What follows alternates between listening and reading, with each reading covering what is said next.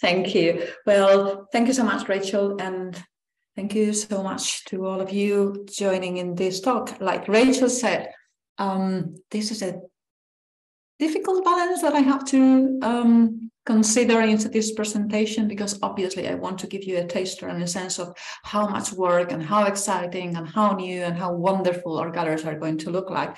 But at the same time, I don't want to spoil the surprises, so I will have to be very shy in this, and we can talk about it. You can ask me questions after, but I have to be very, very careful with the images. I just don't want to ruin the surprise. So let's just go a little bit back. Well, just keep in mind, make a picture in your brains of the gallery the way that you see it, because you're not going to see it that way again. So that's it. Bye, old gallery. And so this is what we've been working on during the pandemic. There was a lot of work and a lot of thinking from the design team and from the exhibitions team about how to make a better use of our spaces and how to make the space work better for our audiences. Also, when we are working on their swapping from one exhibition to another. And so the design team came up with, this is the configuration of the space of the gallery as it was before the pandemic. And then the design, our Hunterian design, Chris McClure, proposed to break the walls and the partitions so that the gallery actually can go back to its original design with the base going into these horizontal directions. And that way is the way it looks now. And that allows us to have temporary exhibition spaces in the two back bays.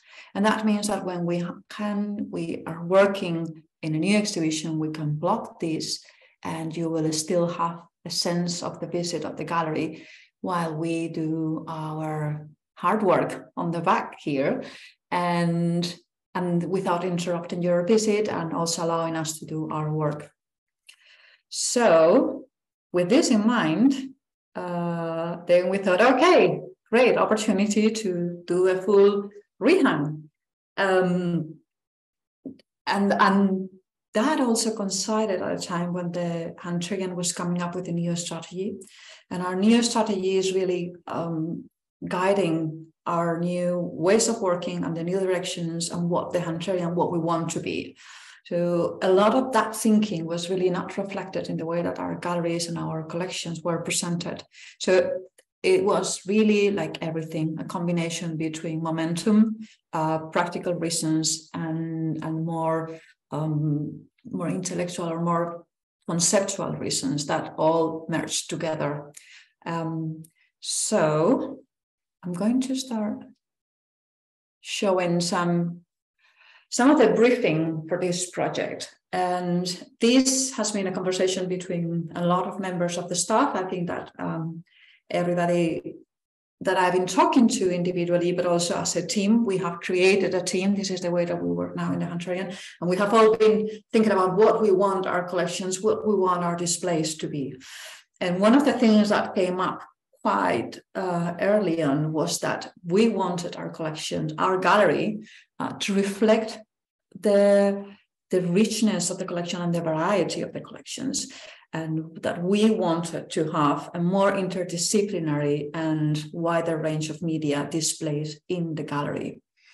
Now, this is breaking a little bit blurring the lines in between the Hunterian Museum and other collections and trying to bring them together in the gallery. Now, this is not saying that we're going to change what the content of the gallery and what the purpose of the gallery is, but we believe, and I hope that you will agree when you see the collections, that the artworks are not isolated from the time when they were produced, and they are not separated from the social context, and that with some thinking and with some careful picking, some of the works from other collections can be nicely brought together with the artworks and offer a different reading of the art. So here in the screen, you have some examples of that. So you have some beetles from our entomology collection. and they will be there in the displays of the gallery in relationship with works of art and asking questions about what do we consider art, what do we think art is. We will also see textiles in the art gallery. Again, this is something that we have not had before. And on top of that is a Macintosh collection, textiles, which is adding again, when we talk about working across collections, we are also breaking that distinction between Macintosh going only in the Macintosh house. We will include works by Macintosh, and some of them very much locked. Numismatics is also going to be represented in the new displays. And some world cultures object will also be in dialogue with the paintings and with drawings and with works on paper in the gallery. Scientific instruments, of course, science is so much connected to the art and to the art history, to the art production, how painters and how the painting evolved thanks to the new findings and to the new experiments, the new understandings of how light works. This is something that can be connected with the paintings on the wall, and this is one of the things that we will try to do. Spoiling now. This is and then nearby, this is a little bit of confusing image, but it's a piece of a slate. And that means that we are also going to have the opportunity to bring in the mineralogy, very rich mineralogy and rock collections at the Hunterian. So interdisciplinary, what range of objects, things that we have not seen before in the art gallery are going to be a surprise. How do we mix them up with works of art? And we will, of course, have a space for very dear old friends that will still be there. And some of them not launching, like the gesso panel by the McDonald's. And this is, again, something that we, with the gallery, we're going to have the opportunity to include these works and to incorporate them, to contextualize them in the landscape of our history and of the art of the moment. You will still be able to see a reproduction in the Macintosh house, but this is our exercise to open up those barriers and enrich the meaning and the value of these works of art in a new context. So we'll still have our beloved Ferguson and our wonderful Rembrandt. Now, I have to make a warning here. The fact that we're going to have the old friends in the gallery doesn't mean that we're going to tell the old stories. Artworks, and we will have a lot of these, can really be interpreted in many different ways. There's no one right way to interpret art. We can look at the painting and we can look at the way that the brush stroke is applied, but we could also look at the painting and think about who commissioned it, or think about who is depicted in this painting. We can also look at a work of art and consider, how did it came to be here? Why? So, and this is exactly what we want our audience to do in front of our paintings. We want to encourage them to think them in a different way, to put them in a different context, and to add more layers of meaning to the works. So having this painting doesn't mean that we're going to have a section about Glasgow boys or Scottish colorists. That is something that we are going to change, but the paintings will still be there, and you will still be free to look at the paintings and think and feel whatever without us having to tell you. And we are going to introduce new paintings. Some of them have never been displayed before in the gallery. You have to think that at the moment, I think that our checklist of works, which is what's going to be in the gallery, is about 250 works. It's probably going to be around 300, but at the moment, the ones that are already being moved and this are that. But think about that number and think about the 2,000 paintings that we have in the collection, the 40,000 works on paper that we have in the collection, we can only display a small number of them. But that's a wonderful opportunity, because then that means that we can pull out new works that you have never seen because they are in our stores. So it's really giving an opportunity to works that have not been on display to come to the light and be appreciated by more people.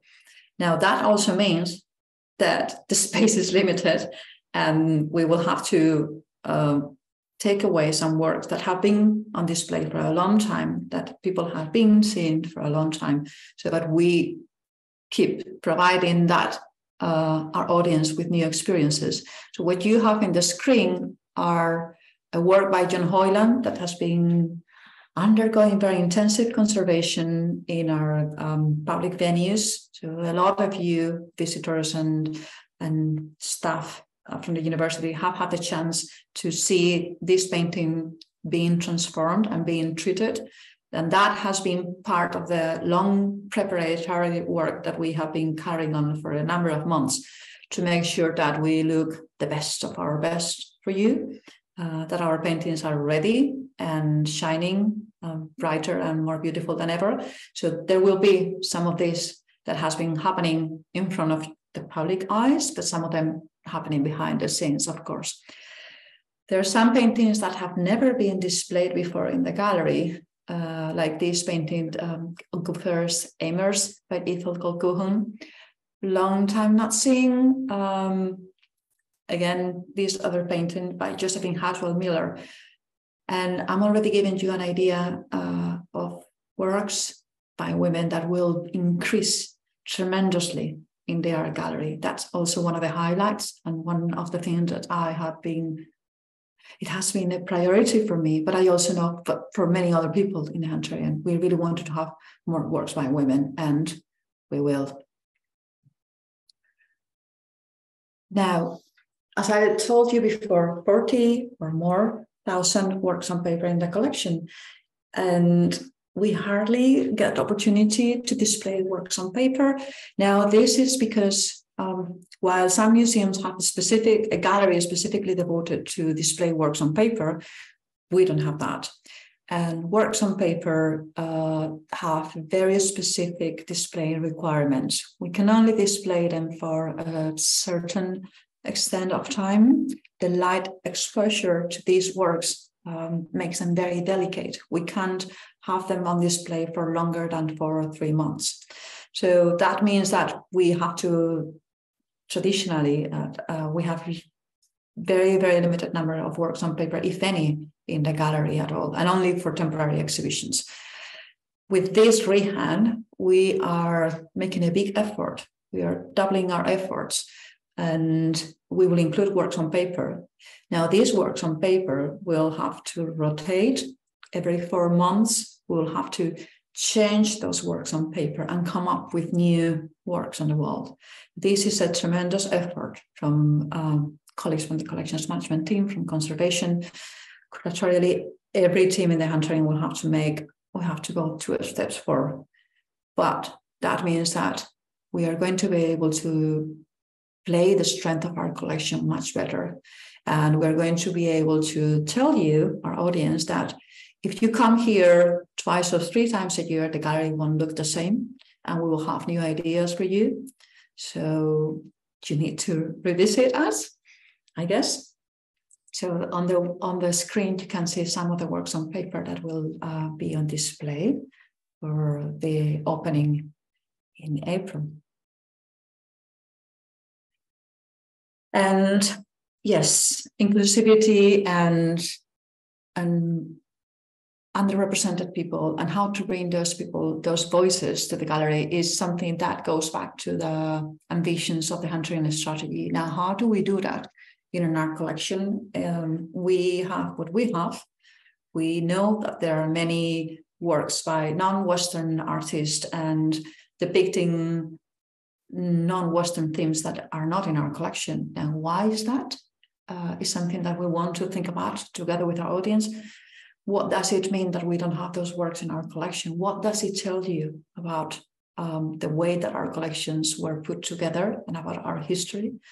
How do we want to think about that in future?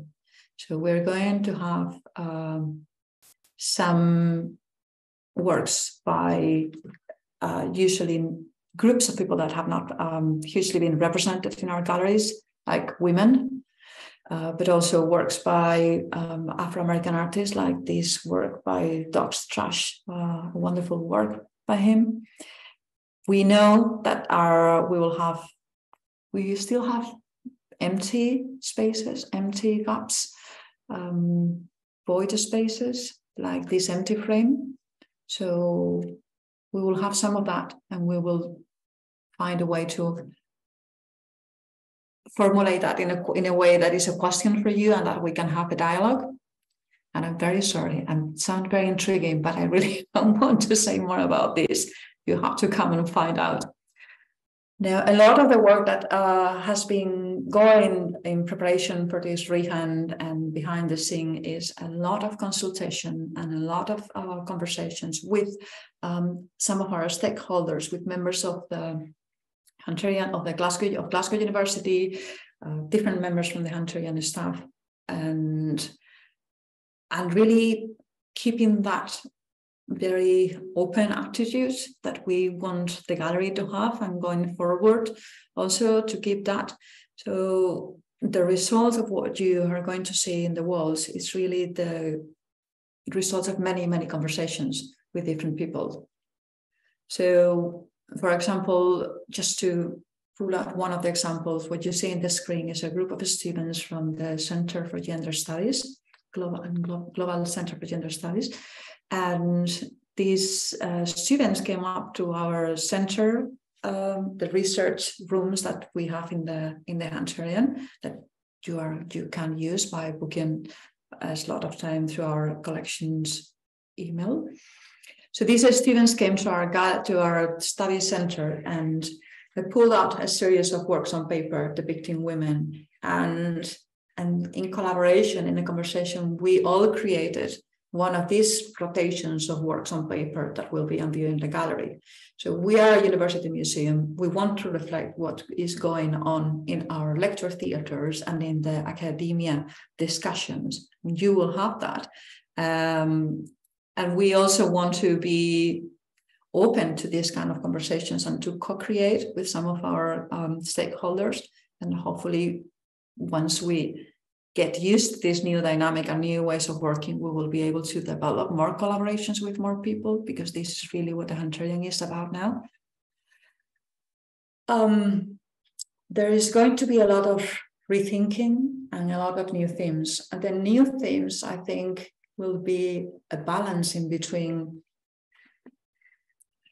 art history focus themes, but also with a lot of very critical thinking. There will be critical thinking about the way that art history as a discipline has been created, but also a lot using these works to think about our society and about our history and how it has been built, how it is a construction, who has been constructing these stories.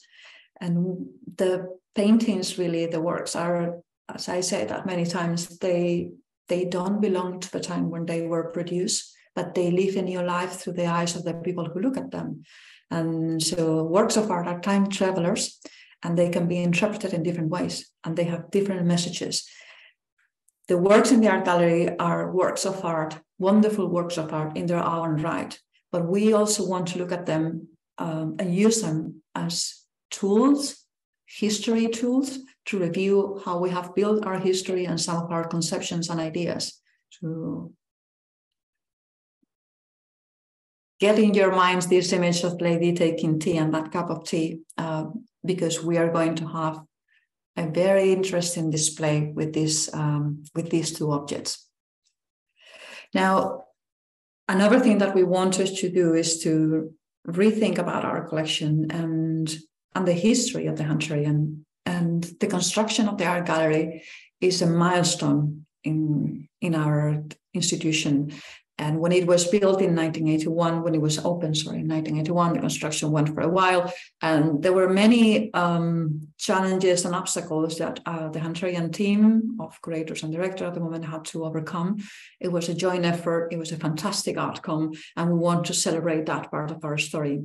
We will have some audios and some videos across the gallery talking about different themes, but we are also going to include part of our history, and you can see some of the photographs of the construction of their gallery that are in our archive. So we're going to revisit our history and go beyond William Hunter. And I'm sorry that obviously at the moment as we are talking, a whole team of people is thinking and working and designing and constructing of things and props and stands to offer these new displays. Now, displaying art can be done in many different ways, and you can tell many stories about the way that you are displaying objects.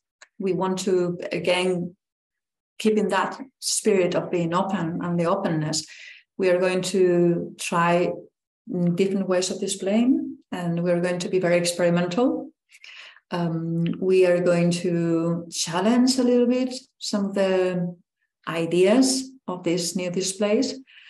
So this will be new things, but it will also be a new way of showcasing our collections.